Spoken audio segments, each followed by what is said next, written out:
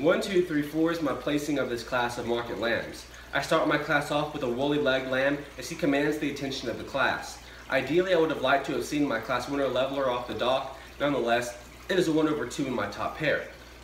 When evaluating him from the front end, he is the most elevated at his point of shoulder and latches in more correctly to his ribs.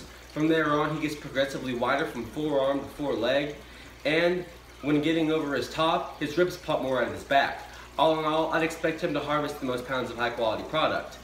I appreciate that, too, is firm in his lines on the move. However, I find him second, as when evaluating him from the profile, he is a tick hollow in his flank and long in his ribs. Even so, when moving to my intermediate pair, it is 2's robust body shape that places him over 3. He is square and wide at his foundation and pulled apart in his top shape. When analyzing him from the rear, he is square in his muscle conformation through his hindquarters, and when looking down his top line, he is wider and flatter over his loin. Therefore, I'd expect him to open with a larger eye. I grant that 3 is leaner in his conformation. However, I find him third as he is sharper through his rack-loin junction. In moving to my bottom pair, it is 3/4.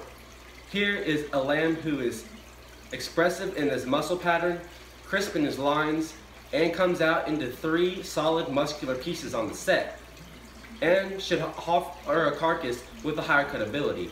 I grant that 4 is angulated on the front end. However, he is hard made, compact, and conventional in his design, and should harvest the least pounds of product. Therefore, I find him last. Thank you.